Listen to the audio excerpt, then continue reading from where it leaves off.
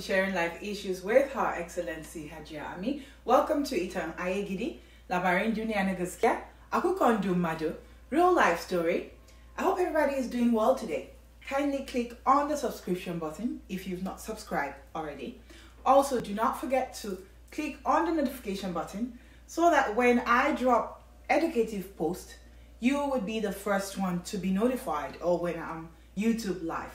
Thank you. I do really appreciate you coming over here to always watch and listen to me. I am humbled and grateful. Thank you. Jazakallahu khairan, mudukbe, eshonga, nagodi, dalu, shukran. Thanks again. All right, today's story, we will be talking about a message we got from our inbox.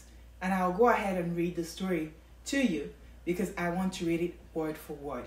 Thank you. 2 years ago, I called a man repairing air conditioners.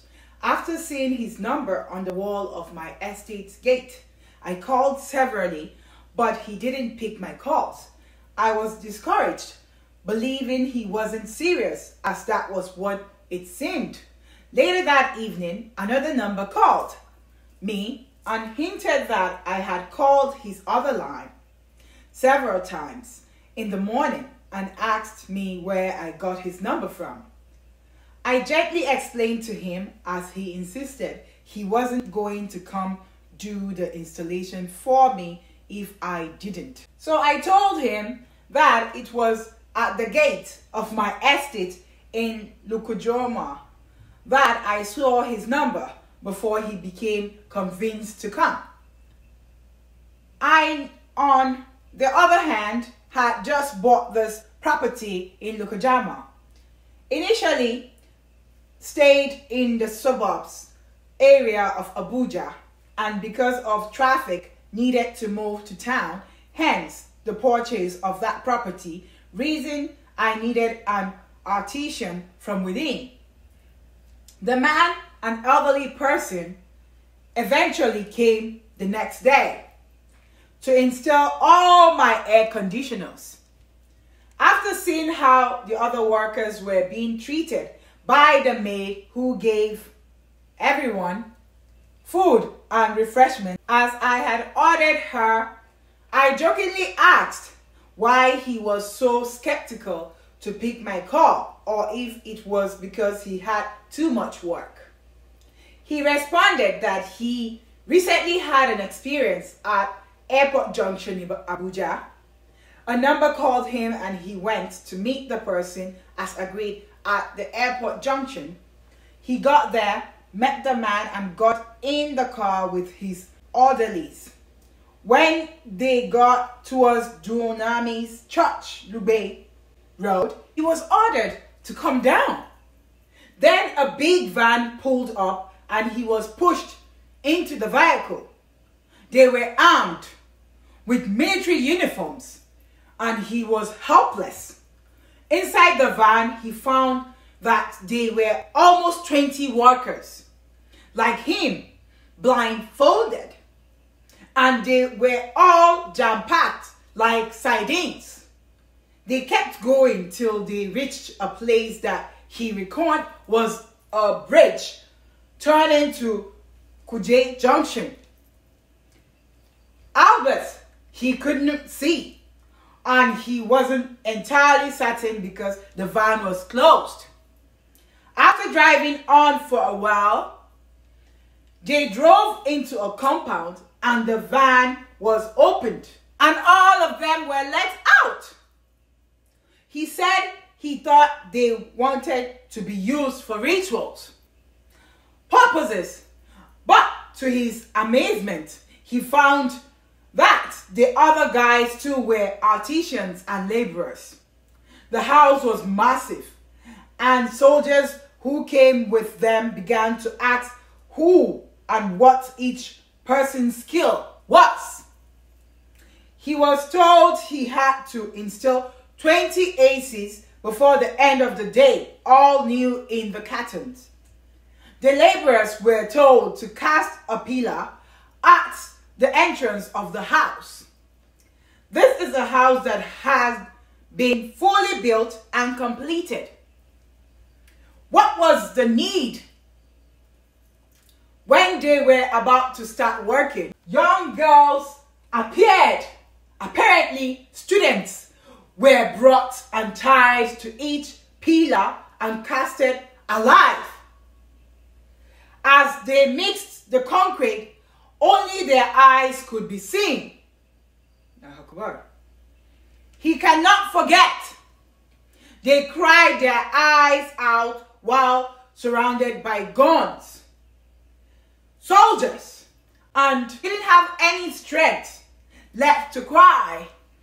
The artisans believed such fate too would befall them. So they all resigned to fate, as their phones had already been taken from them. They all walked around the clock till night, each looking out for the other.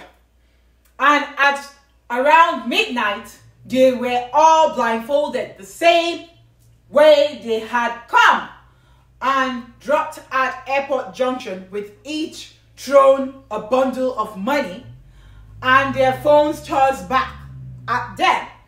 Their captors left only one person's had lose to lose, the others before they drove off. Allahu Akbar.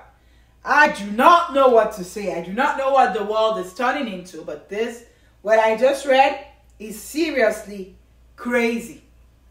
I don't even want to go into I have over 100 comments from our platform already. This is scary. This is scary. The world is turning into something different. I don't know what people are going after anymore. We are rushing to get this money. We're rushing to get all these material things, forgetting that we all will die someday. Inna lillahi wa inna ilayhi raji'un.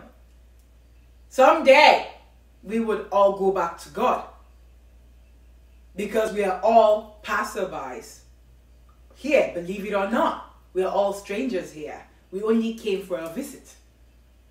So the sooner we start knowing that, the better we'll start living. Be kind. Be nice. And if you cannot be nice, at least do not harm people. Look at these people now. They only went out there to look for their daily bread, something that they could feed their families with. And unfortunately, God, with that misfortune, they got picked up. Look at the girls. I do not want to judge and say maybe they were prostitutes or how do they get them. I do not know. Sometimes people do hookups. So to you all that do hookup is like girls, parading around with men for money. You have to be careful. This happened in Nigeria, in Abuja, in the city, in the capital city of Nigeria. Imagine that somebody is alive and they're cementing them. You're already dead. I don't even know how that feels. But you're alive and it's like they're cementing you to a wall or something. Allahu Akbar. Humans are really indeed very wicked these days. May the Almighty Allah, may the Almighty God continue to protect you. And would I say those people have not prayed? Would I say that they were not careful? No, they are. They do. Trust me. You listen to this song that I always play before I start my show sometimes. It's a Yoruba music. Ask people who know me. I don't just listen to music. I listen to music that has meaning. Even when I dance to the English music, it has to have a meaning. I'm sending a message. When I dance, I send out messages with my dance. When I listen to music and I post them, I'm sending a message. So let's know and have peace. Let's know that and have peace. Let's try to make sure that everything we do with the fear of God. It says, there is no one that the evil people cannot get. It's only Allah, it's only the Almighty God that can rescue us. Even sometimes, no matter how you pray, you can fall into their hands. Would I say God is not with us? Or would I say Allah is not with you? No, He is. Sometimes he just lets you go through that trial. Probably all those people that they pushed out of the truck, it's another chance that the Almighty Allah and the Almighty God is giving them to go back and worship Him. He made that happen so they could know that He still existed. So, I'm not going to say so much, but I want to say we all need to be careful. And also, no matter how careful we are, we need to keep praying. And if we have people that are doing this, I'm begging you, it's not too late to repent. I'm preaching to you. I might be a woman, but I'm a mother. I'm a queen. I'm Queen Amina. They call her Her Excellency. Yes, this is the Queen Mother of the space. And I'm using my voice, as I always advise you all to use your voice, to beg you. Usually I do not beg perpetrators. But for today, what I read, I'm begging you. Stay away from harming people. When you harm one person, sometimes you harm a lot of people. Think about it. All of those people have maybe kids, families, people that benefit from them. And it might even be that people that they help. So please, let's be kind. Jazakallahu khaira. Thank you for always coming here to this space to watch me. Please do leave your comments down below. Like I said, I'm not going to go into my platform to read the comments. But give me a thumbs up if you do like all my videos. And also, do write your comments down. If you do have any suggestions, our email is on the link on our YouTube channel. Kindly send me an email. If you do have all the real life stories, feel free to send it to our email also. Or you can go to the links and go to our other platforms on Instagram or Facebook and send those true life stories to me. Also, I know I've been having a lot of people asking about our WhatsApp group. Our WhatsApp group is only by invite. I'm so sorry. We're still looking into putting more people into. We'll let you know. Thank you again. Jazakallahu khaira. I really appreciate you. Again, I'm very humbled and grateful for the love. And have a good one. Peace out.